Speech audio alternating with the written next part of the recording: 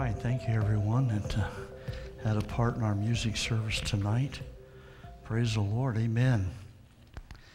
Well, we start a new series tonight in Going Deeper. It's a journey of spiritual maturity.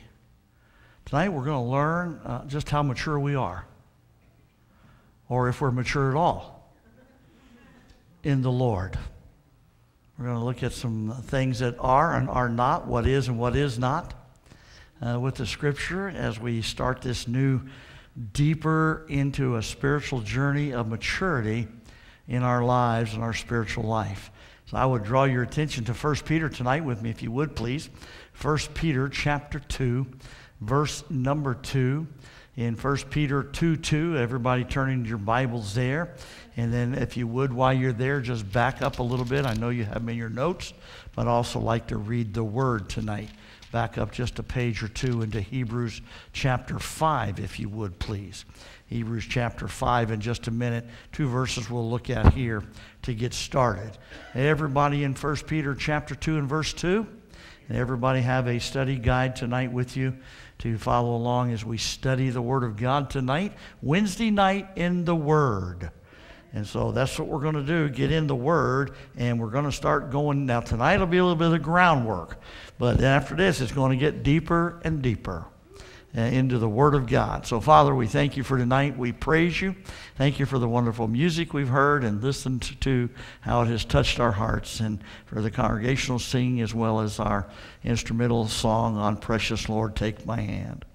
Lord, we thank you and we praise you now. Now, Holy Spirit, be our teacher, our guide. We ask you would give us illumination, understanding of the Word. Open our hearts, our minds, our understanding, Lord, that we may receive that which you have for us tonight.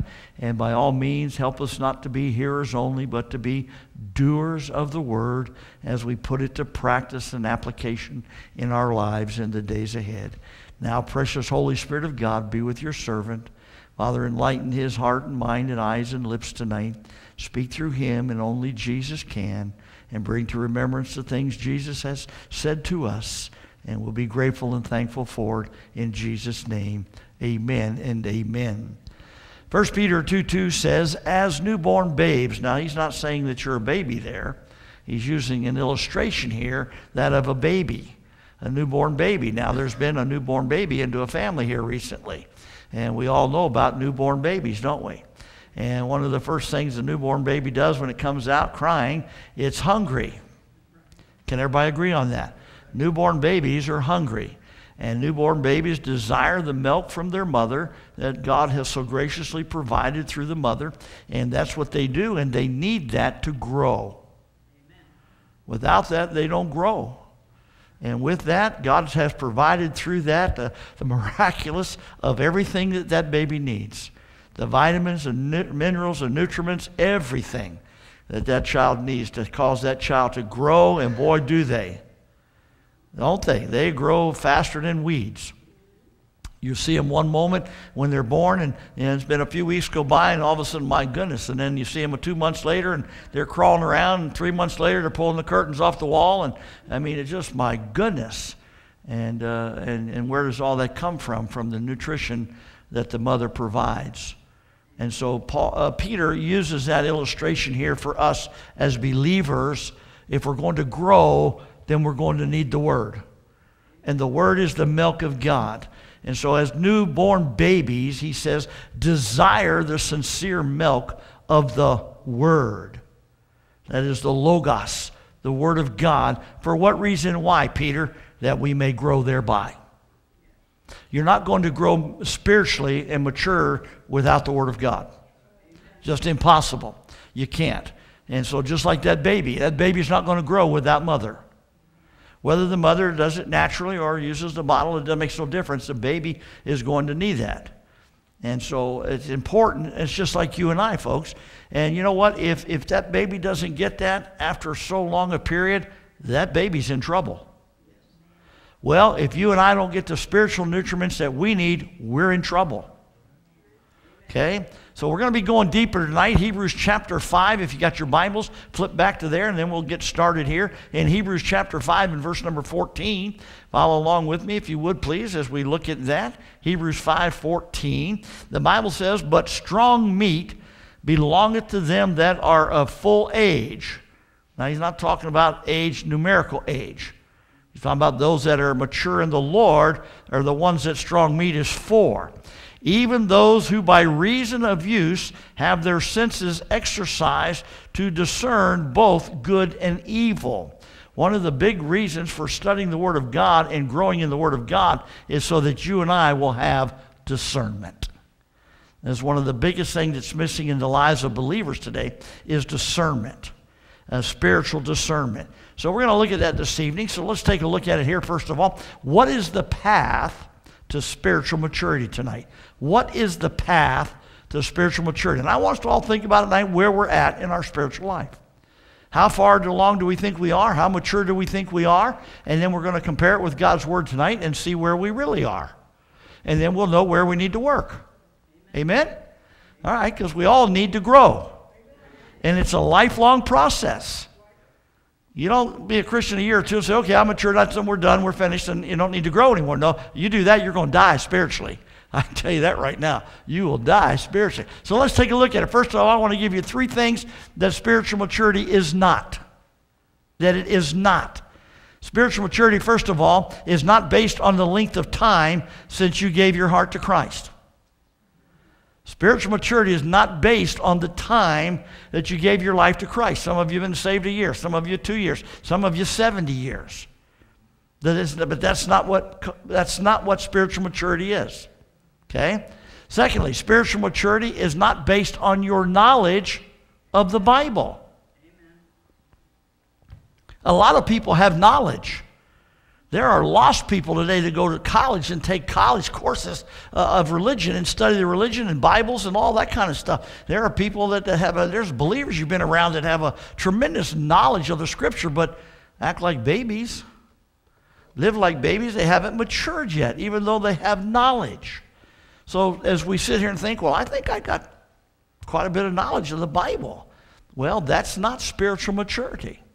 I'm glad you have that knowledge, and you should have it. We'll get into that later. Spiritual maturity is not based on your good deeds, your acts, your actions, your good deeds. A lot of people do a lot of good deeds, but that doesn't necessarily make them spiritually mature, especially in the Christian life.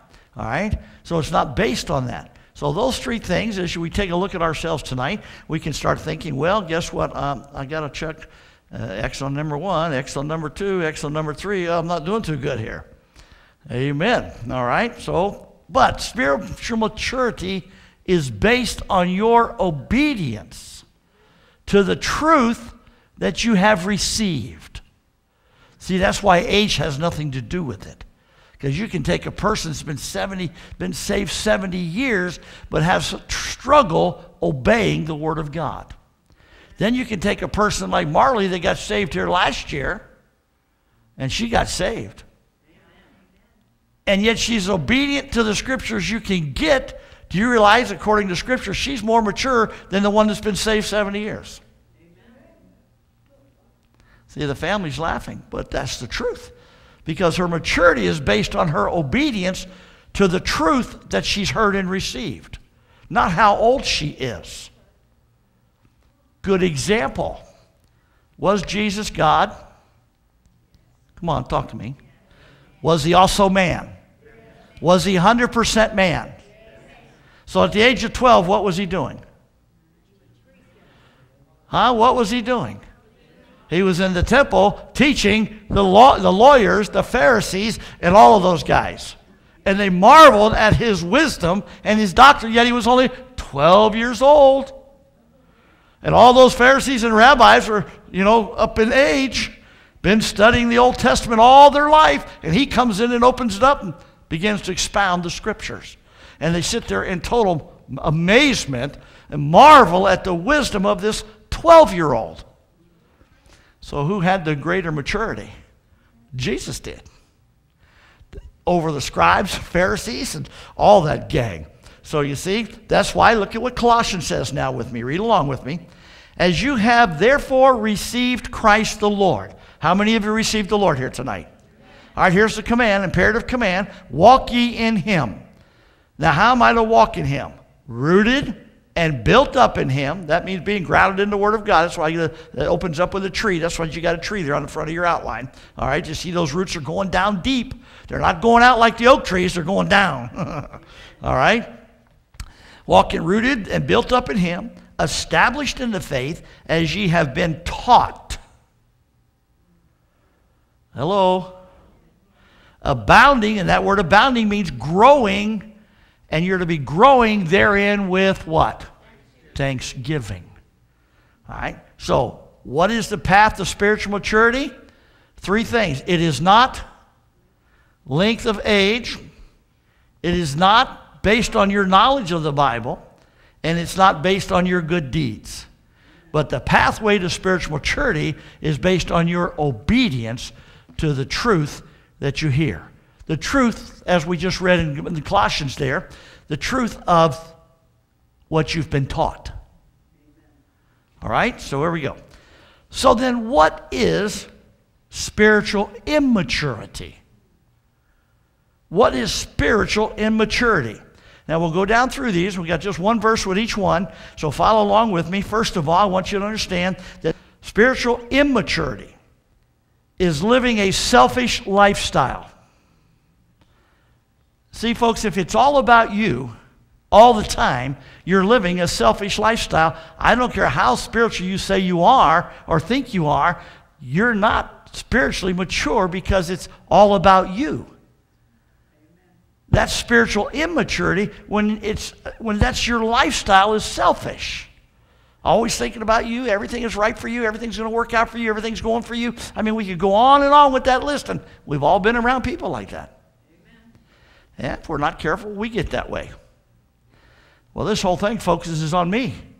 This whole situation is all about me, my feelings.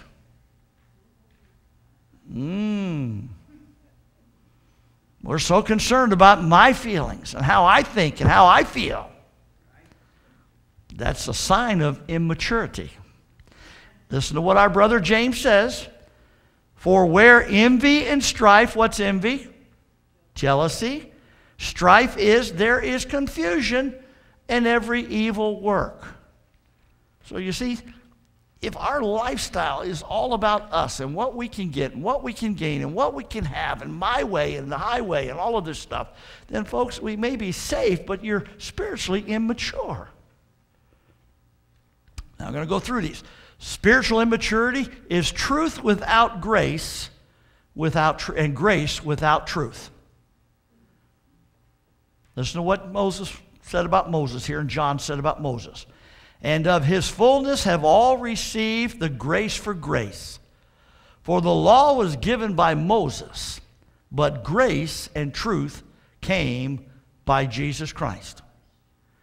See, the law, Moses was the lawgiver. And Moses gave the law. Now, God gave it to Moses, but Moses gave the law. He was the lawgiver. He wrote the first book, 5 books of the Bible, the Pentateuch, the law. But the Bible says grace and truth came by Jesus Christ. That's why we're saved by grace and truth and not the law, because the law could not save us. You see, grace and truth did what the law could not do. All the law could do was condemn us to death. So you see, if our truth is without grace, then our grace is without truth. That's spiritual immaturity. Here's the third one. Spiritual immaturity is pride in knowledge of the Bible or spiritual accomplishments. You ever been around people like that? They think they're professors. Got PhDs over the Bible. Haven't been to college or studied anything, but they've got PhDs on the Bible over you. Or you hear them talk about all their accomplishments. Now, I know some preachers like that. I've been around them, and I've heard them. And they have knowledge of the Bible and not knowledge of the Scripture. But they don't mind letting you know all what they've done and what they've accomplished. And that's pride. And see, whenever we have pride, that's spiritual immaturity. we're not mature in Christ if there's pride in us. Now, as touching things offered unto idols, we know that we all have knowledge. Amen? Everybody got knowledge here tonight? We're talking about the pride thing here. Knowledge puffeth up, but charity edifieth, or love buildeth up. So you see, if we're full of pride, we are spiritually immature. So this is a little thermometer gauge for us tonight to see where we're at with our spiritual maturity, with our growth, how we're doing. And so don't anybody get upset or upset. Just take a look at it and say, okay, listen to what the Scripture says here. Okay, if spiritual immaturity filled with jealousy and quarreling, here we go. For ye are yet carnal, Paul says. For whereas there is among you, what, church? Envying, that's jealousy, and strife and divisions. Are you not carnal? And you walk as men. This is his letter to the church of Corinth. Okay? Let's look at a fifth one. Spiritual immaturity is seen by instability in life and belief. Paul says in Ephesians 4:14, that we henceforth be no more children. Now watch this. This is important because I see a lot of this today in the church and amongst believers. All right, there's immaturity in their stability in their life and what they believe. Paul says that henceforth be no more children. Now here's an immature believer who is tossed to and fro and carried about with every wind of doctrine. And boy, do I see that today and hear that today as I'm talking around people, and I wonder, where in the world are they coming with their doctrine? Where are they going with their doctrine? Who did you hear that from? Where did you get that? Well, I got this off some guy on the TV or the radio, or I heard this guy. I said, oh my God, do you even know who that person is? Do you know what they believe? Do you know what they stand for? Do you even know anything about them? Their doctrine at all? And yet you swallow it hook, line, and sinker. Look what it says here. We're not to be children. See, the mature believer isn't going to be like a child. It's going to be tossed to and fro, carried about with every wind of doctrine. Now notice how this every wind of doctrine comes down to pike. By the sleight of men and cunning craftiness, whereby they lie in wait to deceive you. And we have that today. People just don't even know what they believe or why they believe it. You know, as a pastor, when people leave, you know my biggest concern is I love to hear that they've gone and found a good Bible-believing, preaching, teaching church and have got in and got involved and gone to work. And I feel good because then I feel like at least I did my job while they were here. But when they take off and go down the road and they go to this doctrine and this faith and that faith, and they're just wandering about, I go, what in the world happened? And you call them or talk to them, well, this, and they don't give a hoot what they believe. They don't give a hoot about doctrine. Well, Paul says that person is immature. They're like a child. They're being tossed to and fro with the wind. Folks, don't accept everything that comes down the pike and it comes blowing in on the wind, all right? Because I'm going to give you a good example of that at my house today, to what the wind can do. I was thinking about that. I was thinking about this. Wow, you want to talk about wind and doctrine? My goodness, look what's going on outside. Man, there were branches being tossed and thrown everywhere, my flag thrown everywhere, garbage cans going everywhere, and I go, there goes all the doctrine.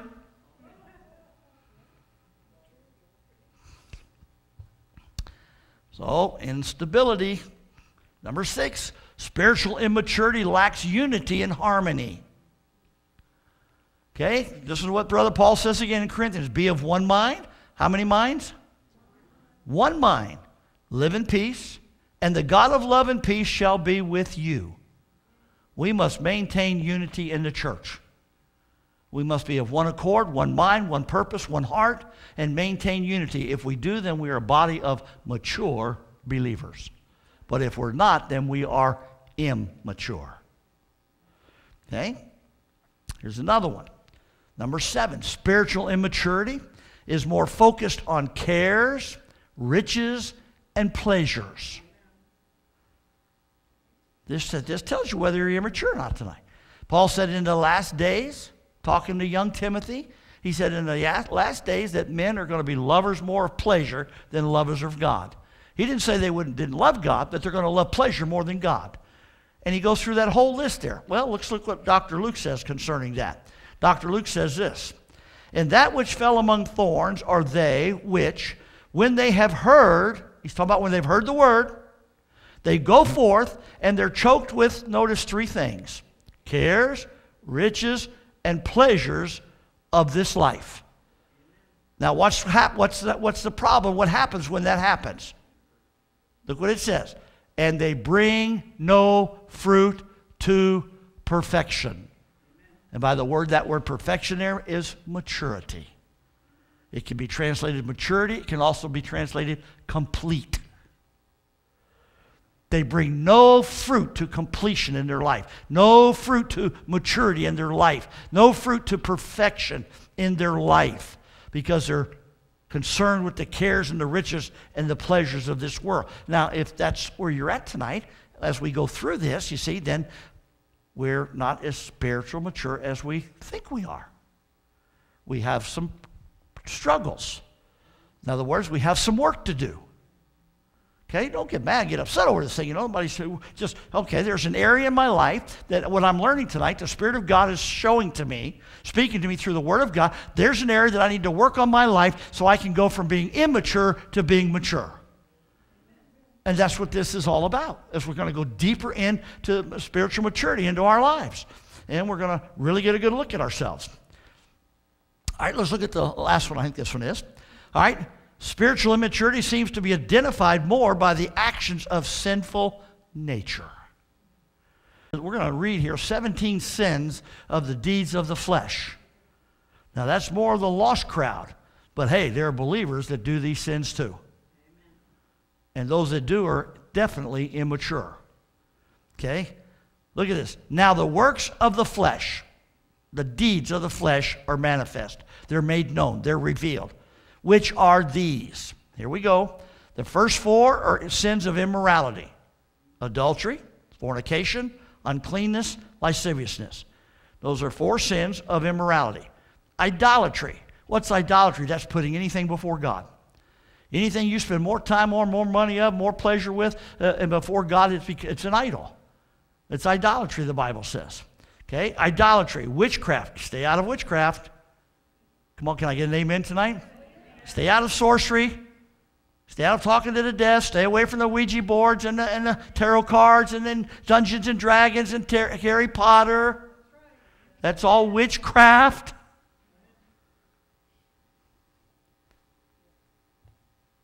That's not the place for a mature believer to be. Okay? Then he goes on with others here. He lists his hatred, variance, emulations. I have all this written down in my other study to give you the definitions of all those. But wrath, strife, seditions, heresies, envyings, there's jealousy, murders, drunkenness, revelings, that's rioting, and such the like. He says, of which I tell you before. I told you this before, Paul said to the church of Galatians, as I have also told you in time past, that they which do such things shall not inherit the kingdom of God. That's some pretty strong stuff.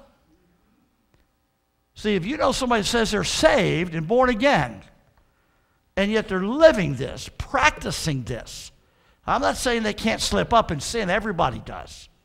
But it's just their lifestyle. They practice it. They live it. I mean, they're just constantly doing it. Then, my friends, they're not even immature. They're not even saved. Because Paul said, they that do such things shall not inherit the kingdom of God. I didn't say that. The Word of God did. So spiritual maturity sometimes is defined by the actions of there. So then what is spiritual maturity tonight? Let's go quickly through these. What is spiritual maturity? So as we went down through that list, I hope we all had a good look to see if there's some areas we need to work on. That's what we're here for tonight, to help and work. Okay? Because the goal is to become spiritually mature in Christ. And His standard and rule book is different than ours. See, when we think we're so mature and spiritually mature and have reached a level, and the Lord says, no, you got a lot ways to go. You got a lot more ways to go, more work to do, all right? Always work to do. All right, spiritual maturity, then, here we go. First of all, is abounding in love. It's abounding in love. It's not selfish. Remember, the first one was selfish, lifestyle. No. If you're going to be spiritually mature, then you're going to, and what does the word abounding mean? Growing. Growing in love, okay? By this shall all men know that you are my disciples. How, church? If you have love one for another. So how are you doing loving one another? See, if we're not loving one another, then we're spiritually mature. So here's another area we need to work on, okay? Spiritual maturity is growing in knowledge. This is what Paul says to Philippians here. And this I pray, that your love may abound, that your love may grow, okay? Because that was the first thing we talked about, right? Love. But watch this. Yet more and more in knowledge and in all judgment or discernment. Okay? Third one, spiritual maturity is increasing in discernment. Paul said again in Philippians writing, he says, that ye may approve things that are excellent. First part of that verse. Here's what I see: a lot of believers lack spiritual discernment. And because we see it in their lifestyle, the way they live, the way they go, what they're doing, what they're watching, what they're reading, what they're wearing, I mean, on and on. And you say, well, wait a minute, you have no spiritual discernment. And if we don't have spiritual discernment, then we're spiritually immature, not spiritually mature. The believer today needs discernment. There's a lot of lack of spiritual discernment today in the body of Christ. We tolerate, allow everything, do everything, and there's no spiritual discernment. So I think that's a big area that needs to be worked on. Spiritual maturity is evident in the integrity demonstrated. That's the second part of that verse. That ye may be sincere and without offense. How long? For how long? Till the day of Christ. Don't you think we ought to live in integrity? Well, it's going to take spiritual discernment to do that. I wish we could get internet here. We can if somebody wants to pay for it. Is God just leading somebody and pressing on someone's heart to pay for internet for our church? Then we can live stream the services. We can go on the internet, live stream Facebook Live while we're doing it. Another avenue and way to reach people for Christ. But in order to live stream, we've got to have a minimum of 7 megabytes of upload. Or you can't do it. It won't work. It drags, it blurps, it's just a mess. So you got to have a minimum of 7, okay, for an upload to upload the signal. Or here I am doing this, and come on, man, let's go get with it. And you're sitting there watching it, and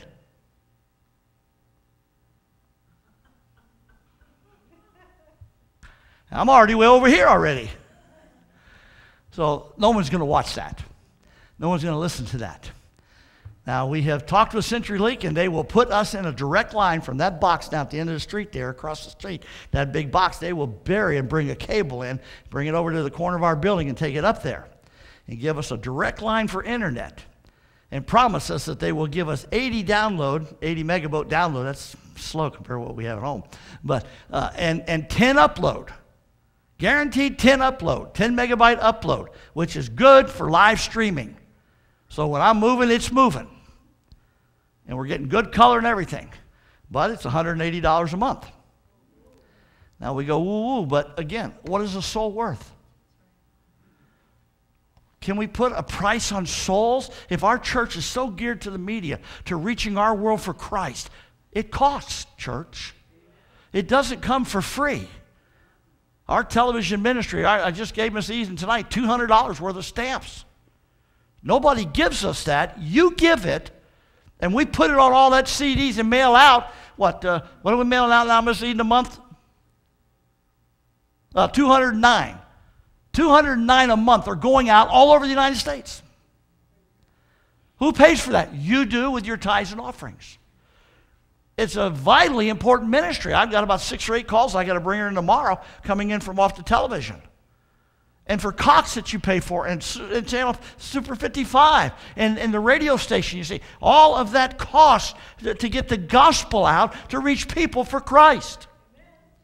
And if we say we love God as much as we do, and we love souls as much as we do, and we want to reach people for Christ, we believe the trumpet's about to sound, the wedding's about to take place, the groom's coming for the bride, and we're to get out of here, and we want to reach as many people for Christ and take as many to heaven with us as we can in the time that we've got, then it's going to cost us something. That's the best we can do out here. Can't get anything else. We've gone all different routes and tried everything. But if we did that, and we would live stream every one of our services. Like right now while I'm on, we would be live streaming and we would put it out, I don't think, what do we call it, public or something like that, Ted? We send it public. Yeah, and it just goes everywhere. Anybody that's out there gets it. Where's everybody at today? On Facebook. Where are we reaching our audience today? Is on Facebook.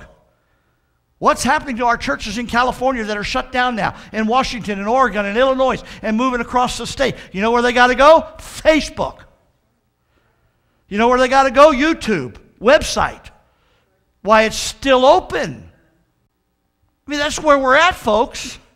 So we got to take advantage of every opportunity and every door that God opens up for us. And that's another avenue. Another way of especially reaching our county live that people can't come out here. Because they're going to get it a week or 2 weeks later, either on YouTube or whatever, or the television eventually on Cox. But a lot of people don't have Cox. But everybody's on Facebook. And if you announce it and let it know, then there's another great opportunity for us to reach people with the gospel. But CenturyLink will not come out here and put that in until we sign a contract at $180 a month. But some of us spend more money than that on, good night, pleasure. So we love pleasure more than we love God. Now, preacher, don't go to Medlin. No, I'm just telling you the truth. Thank you, sister. But we do. That's why we got to go back and take a look at our priorities. See, folks, we're not doing all that just to brag about, wow, our church is on television and we're on the radio, we're on TV. No. That's a wrong attitude. No, we don't take that attitude. Oh, you're big time TV. No, I'm not big time nothing. And so someone talked the other day. I said, well, you're on television? I said, yeah, we're on television. They said, wow, that must cost a fortune. I said, no, not really. But we got a great group of people that pay for it. So, wow, you must have a big church and be full-time, big TV, big time, big, on the big channel? I said, why don't you come on out Sunday and see the big time?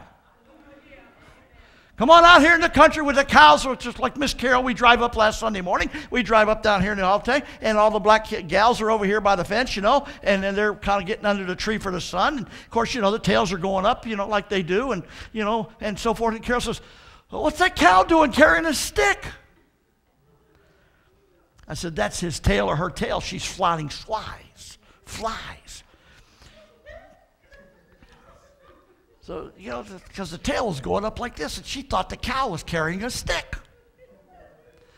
So that's why I say, now, if you think we're such big time, come on out and see these country folks. Just a bunch of country pumpkins. Most of them live out in the rural, and they got cows, they got horses, they got pigs, they got goats, they got chickens. Oh, my goodness, they got snakes. And they have vegetables and all kinds of stuff. And there's about 40 of us. And they, what? I said, yeah, we're not big time. We just have a will to win people for Christ and a love for souls, but we have a big God.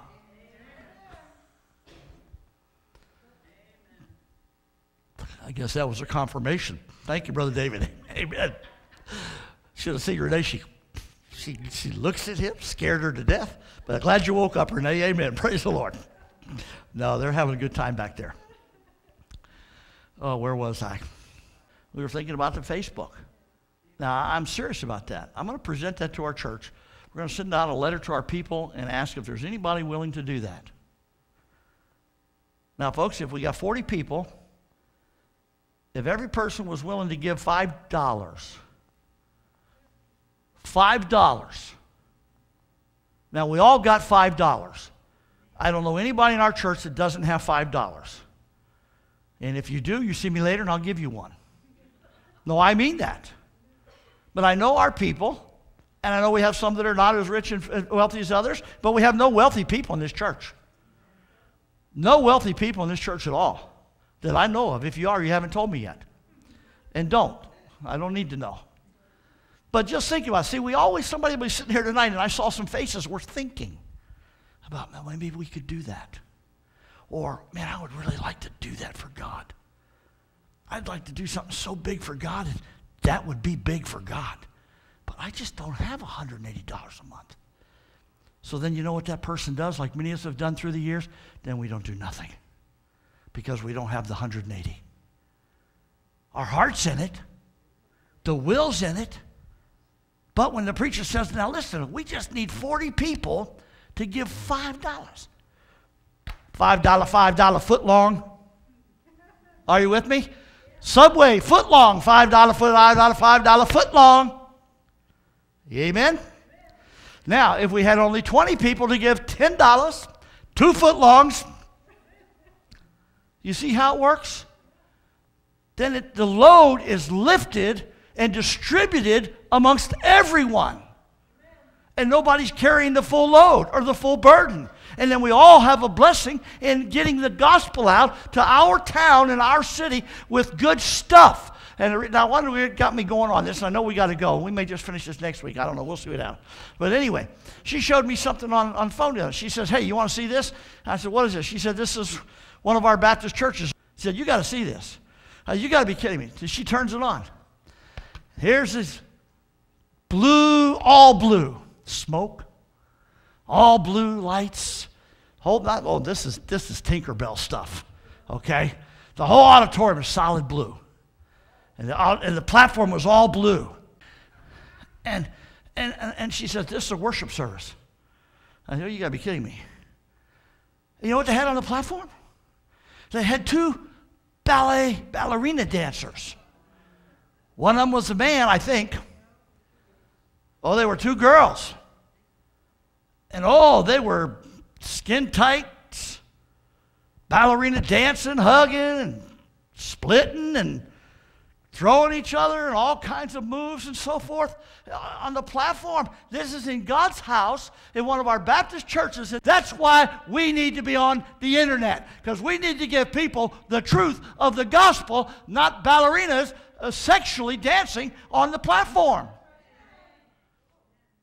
Because I'm just going to tell you, as a man, if I'm sitting out in the audience watching that, my mind isn't going to be on winning souls. Now it's just time somebody tells you the truth. And some of you women have the same problem if there were 2 men up there doing it. You can't keep your mind wholesome and clean and meditate on good things when you got nothing but temptation and light pornography in God's house on the platform. No wonder nobody knows what a real church is anymore. No wonder if anybody walks into this church and says, whoa, this is a church? Man, these people are weird. That's why Jesus said, when I come, he said, will I find any faith on the planet when I arrive?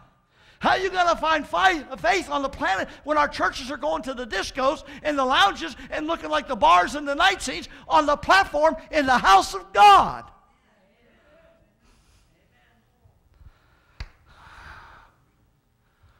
Thank you, Jesus.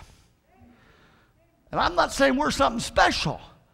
We got other good churches in this city that are preaching the gospel. Mike West, Memorial Baptist. Dr. Smith, Walt Smith at Heritage Baptist. We got some other good men still taking a stand.